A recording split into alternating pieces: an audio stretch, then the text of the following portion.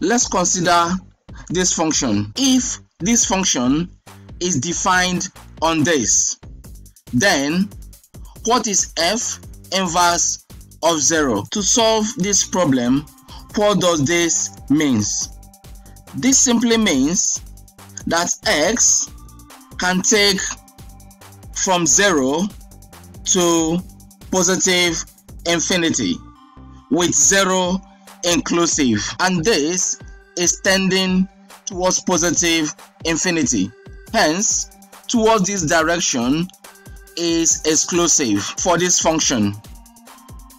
Hence, from 0 to infinity, the question just demanded for only 0. To solve this problem, step number 1, replace f of x with y.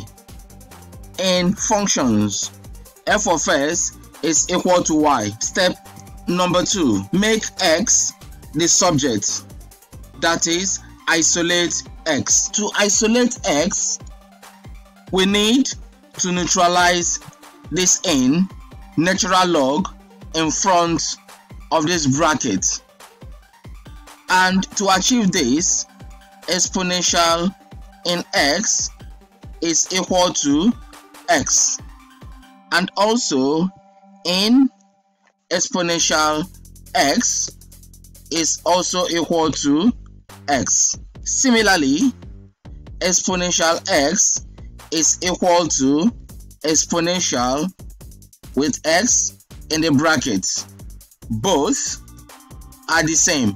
Hence, since exponential will neutralize natural log and release this x, hence we are going to take exponential of both sides. Hence, exponential will neutralize the in.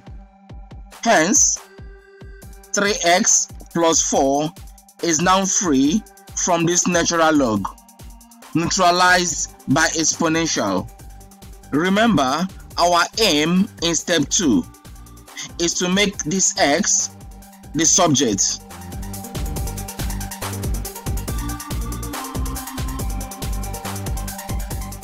Next, we take plus 4 across the equal sign, and it's going to become minus 4. Next, we will now take the 3 across, and it's going to divide everything here. Hence, x is now isolated.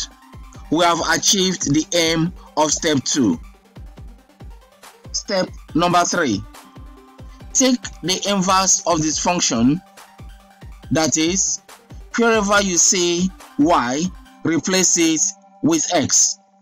Hence, instead of x, I will now have inverse of x. Next, instead of y, we are now going to have x at this position. This is the inverse of this function.